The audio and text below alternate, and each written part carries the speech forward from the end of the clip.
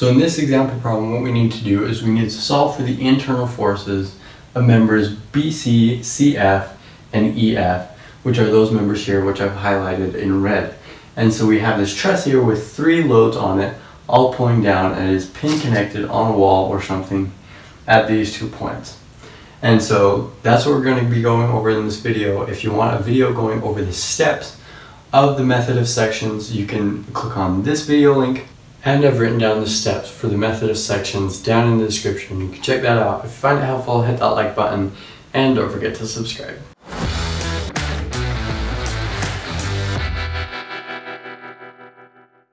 So our first step in solving for the internal forces of these members is we need to decide how to cut it. And so in this case, it's pretty easy because you can just cut down the middle of the truss and just cut through those 3 members. And the next thing you want to decide is which side of the truss you are going to keep. So if we're going to keep this side of the truss, we need to solve for the reaction forces at these 2 connections. And we would need to do that before we cut the truss so that we can have all of these loads applied. If you didn't and you tried to solve for the reaction forces after you cut it, you would either find that you got the wrong answer and you did it wrong, or you'd find that there are too many unknown forces and you couldn't solve for it. So you need to solve for the reaction forces before you cut it and split it up into 2 parts. And if you were to keep this other side, there are no reaction forces in this case. And so because the method of sections says that if the truss is in equilibrium, so is every section of that truss, no matter how you cut it. So the internal forces of these members, where we cut it, they would act like external forces to keep that section in equilibrium, and that way we can solve for those internal forces. And so the next step you want to do is you want to draw a free body diagram of the section you kept. And so in this case, we're going to keep this side so we don't have to solve for those reaction forces. But I have solved for both sides, and I've found that they are both the same no matter how you cut it. And I'm pretty sure that's the case in any truss that you will cut using the method of sections. So you get the same internal forces no matter which side you keep, and that's because the method of section works. So we're going to draw our free body diagram over here. So here we have our free body diagram, a simplified version of it, where we have our known forces labeled and our unknown forces labeled, which are the internal forces of those members.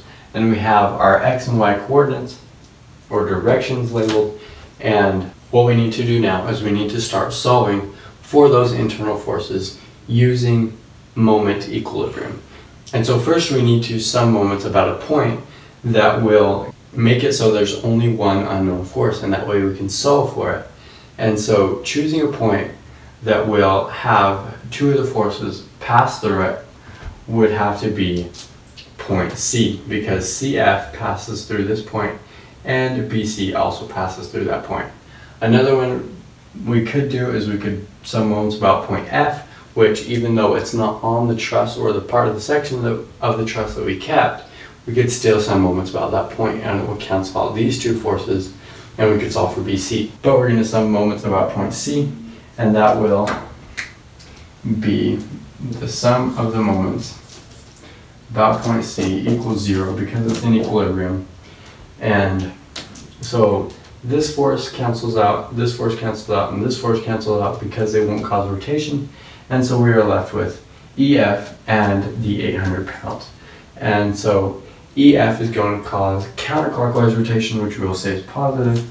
So EF multiplied by 4, because it is 4 foot away from point C, minus the 800 pounds because it is causing clockwise rotation, and it is also 4 foot away from point C.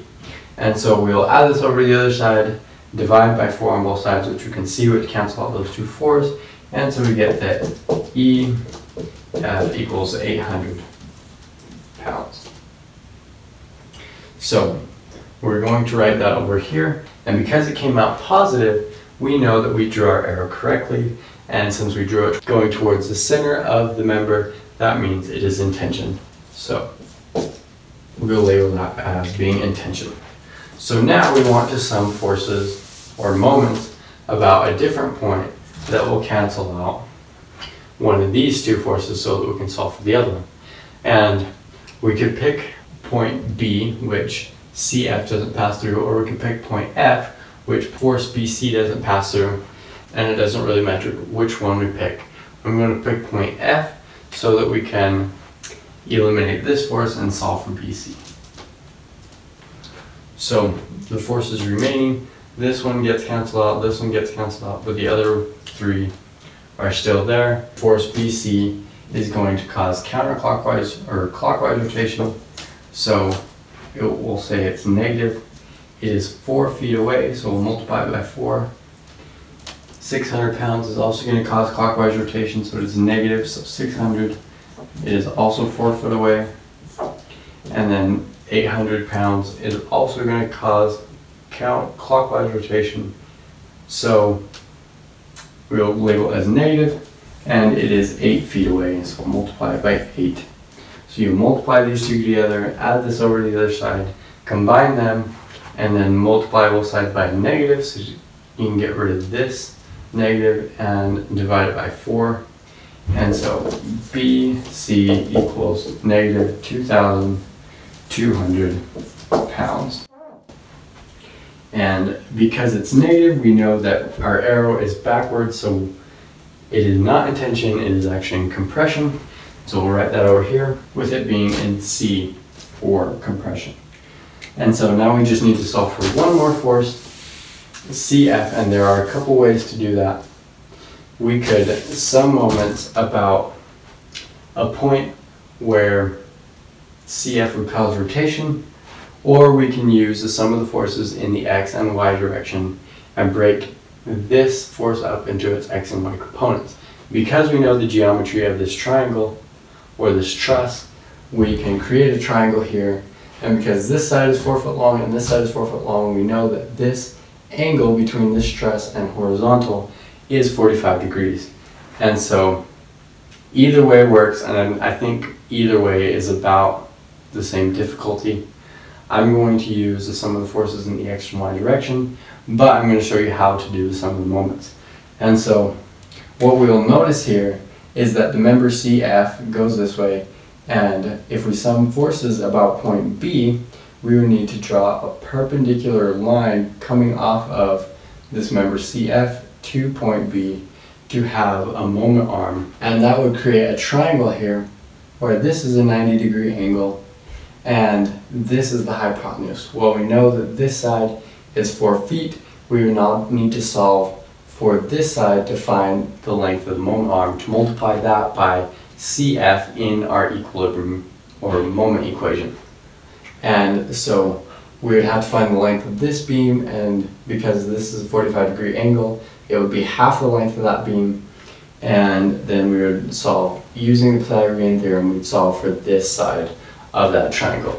And so the way you do it with the sum of the forces in the x and y direction, we will say that this is member CF, this is the hypotenuse, and this is the x component of that. We'll call it CF sub x, and this is the y component of it. We'll call it CF sub y. And we know that this angle between there is 45 degrees, so we'll label that in here. And CF multiplied by the sine of 45 degrees is CF sub y. So that is our y component, and for the x component it'd be multiplied by cosine, so the cosine of 45 degrees equals CF sub x. And if you know trig, then you know the cosine and the sine of 45 degrees is the same thing, so both of these components would be the same. Doesn't really matter in this case, but if we're going to sum forces in either direction, we'll do x, that equals 0, and we have BC, which this arrow is drawn backwards, so it's actually going in the positive x direction. So 2,200 minus EF, which is 800, is going in the negative x direction, so 800 minus, because the x component of this is also going in the x direction, we have CF cosine of 45 degrees. And so you'll add these up, subtract this over to the other side, or add it over to the other side, and divide both sides by the cosine of 45 degrees, and you end up getting that CF equals 1,980 pounds. And because it came out positive, we know that we drew our arrow in the right direction, so it is in tension, and we will write that over here. Alright guys, that's how you solve for the internal forces of the member of the truss using the method of sections.